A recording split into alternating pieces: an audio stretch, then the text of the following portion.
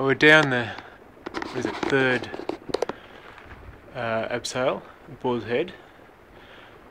That one was actually okay. I felt like I was doing things that I was supposed to be doing and making decisions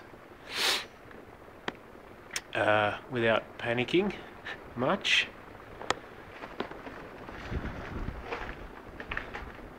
Can't quite see out there the land, but that's over to Narrow Neck.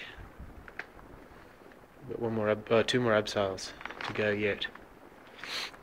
It's not very windy here, which is awesome. We're on the leeward side now, but up there it was just rocketing across, and yeah, I was quite scared.